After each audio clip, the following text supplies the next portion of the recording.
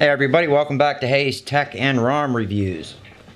I've got a lot of requests lately about doing a video on how to go back to stock on your Nexus 6P or your Nexus 6 or whatever Nexus you own. This video is going to cover pretty much all the Nexus devices, maybe not the Pixels. I'm not too sure about them because my Pixels are all locked down, bootloader locked down, so I can't flash anything on them. But again, a lot of you guys asked, how do I go back to stock? What do I do? So guys, in this video, I'm going to show you how to take this and go back to stock. So when we come back, we're going to go ahead and fly into this, and I'm going to show you how to go back to stock on one of your Nexus devices.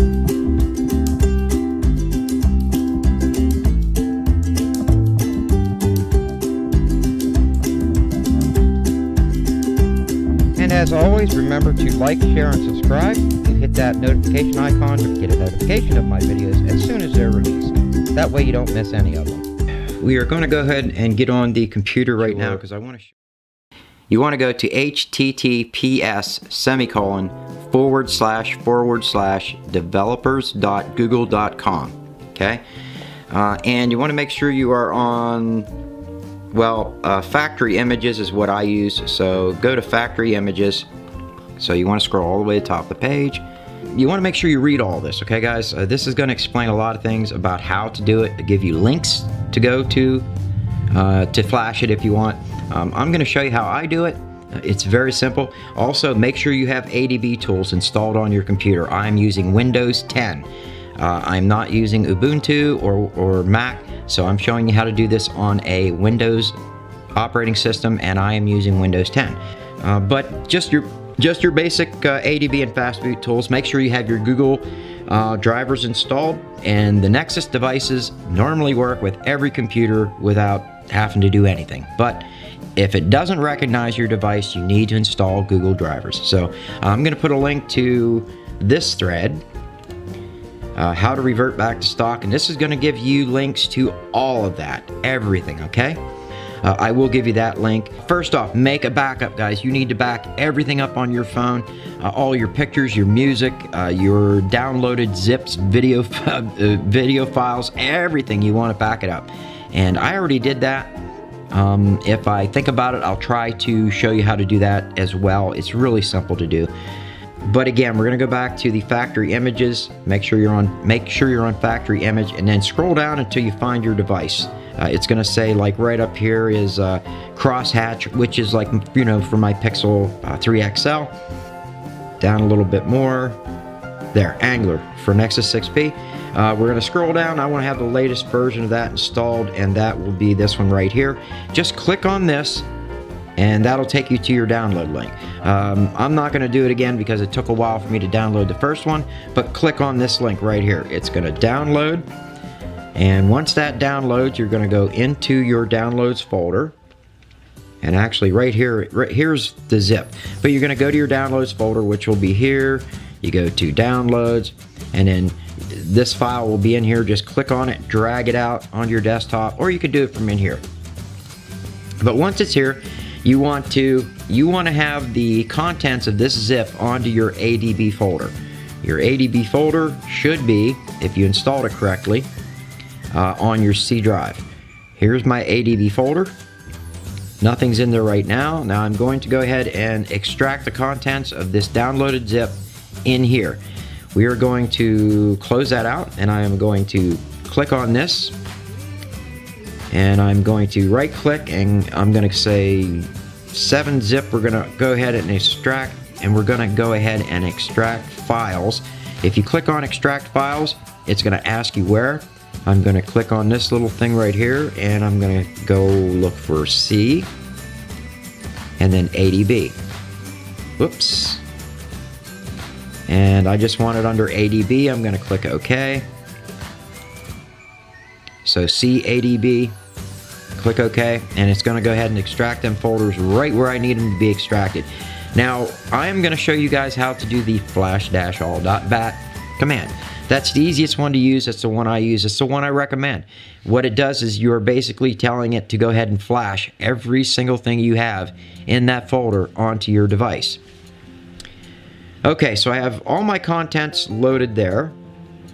I don't need this anymore. I'm going to go ahead and show you guys if I go into my file browser and I go to Windows C, open up ADB. Now I have, oh, I don't want that folder in there. Or a good thing that happened, because I wanted you guys to see any kind of mistakes I make. I want you to see them. So, okay, so I'm going to pull this out of here. Just grab it, pull it right out here. And what I want to do is I want to open up the contents of that folder, if I can find it again. Right here. I'm going to open that up, and what I'm going to do is open this folder. I'm going to copy all those. I'm going to paste them right inside here.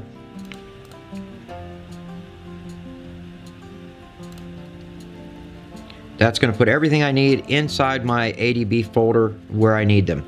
I should have just extracted it to my desktop and did it this way, so sorry if I confused you guys. Okay, now I have all my files in that folder. That is the only folder I want showing now, so I'm going to go ahead and get rid of that. So now we're going to go ahead and go over to the device. Alright, well, the first thing you want to do is make sure that you have your USB debugging turned on. So we're going to go ahead and go into Settings. We're going to go ahead and scroll down to System. And you want to look for developer options. And they're not there, so we're going to go to About Phone. And we're going to scroll down to the build number and tap it 7 or 8 times until it says you are now a developer. When you get that, we're going to go ahead and go back. Click on Developer Options. And you want to scroll down until you see, whoops, I went too far. Right there, USB debugging. We want to go ahead and turn that on. And yes, we want to click OK. So that's all you need to do there. We are good. Let's go ahead and go home. Now the next thing we want to do is you want to take a USB Type-C and you want to plug it into the bottom. You want to go ahead and plug that into the bottom of your device. You're going to hear ding on your computer. And you're going to get this pop-up. It's going to say, you know, you want to allow file transfers and stuff from this computer. You want to click Always Allow and then OK. Okay, we want to go ahead and move back to the computer now, and we are on it. Now what we're going to do is we are going to hold the Shift key down and right-click inside of this window here to open up the PowerShell here. Now we want to make sure that the device drivers and everything are working, so you want to type in ADB space and then devices. Then click Enter. Okay, ADB devices and click Enter. Now, you notice it has a number here and it says device. That means we're ready to go. If you had a number here and it said unauthorized or something like that, that means it's not connected. You need to either reboot your phone, you know, and reconnect it or something. Or you may want to check your drivers because your drivers aren't working correctly. But you want to see this number and or whatever number your phone gives, because it'll be different for every phone. And then you want to see device. So it's reading it. So the next thing I want to do is I want to be in bootloader mode or fast boot mode. So I'm going to go ahead and reboot the phone using the command prompt. We're going to type in ADB reboot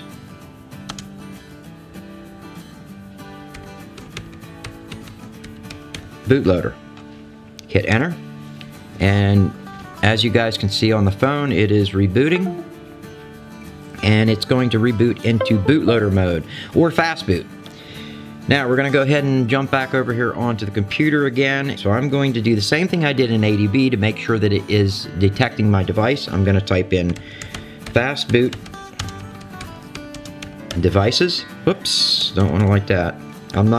I didn't take typing in school, guys. I took Botech. Fast boot devices, and I'm going to hit enter.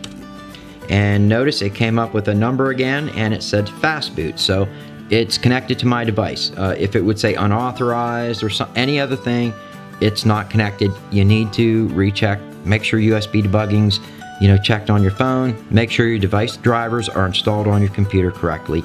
That's about all I can tell you. Again, guys, I'm going to put links in the description for all of that stuff. You know, all the downloads that you need, drivers, your firmware, all that stuff. So now it's very simple from here. One thing I want to get out of the way before you do this, By going back to stock, it is going to completely wipe your device. The reason I'm telling you this, guys, is you need to back up your system. Back it up.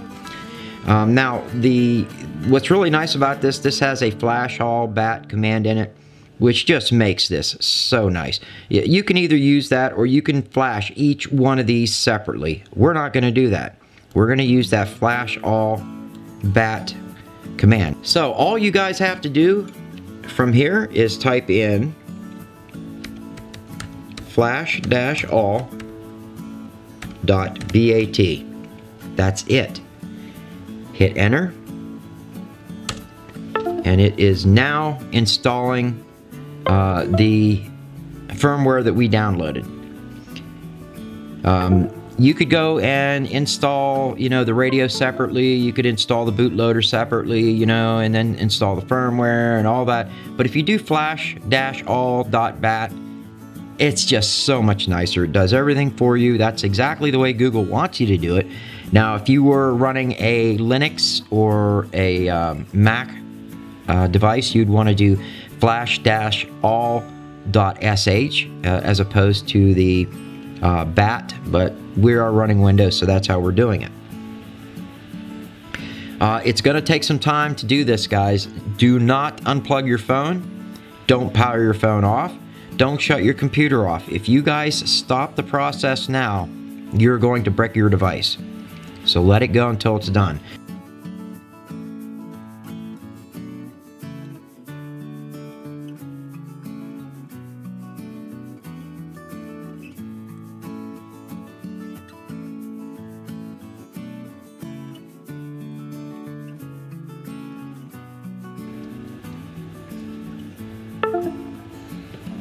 Okay guys, it is done. The device is rebooting. I'm going to go ahead and unplug it from the computer now and just let it boot up. That's it. Okay guys, that is it. And all you have to do now is wait for the device to boot up.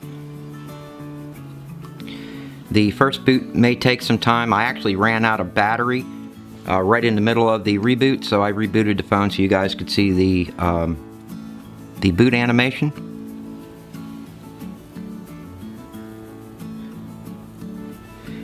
Now the first boot may take a minute, it may take up to 10 minutes, it could take 30 minutes.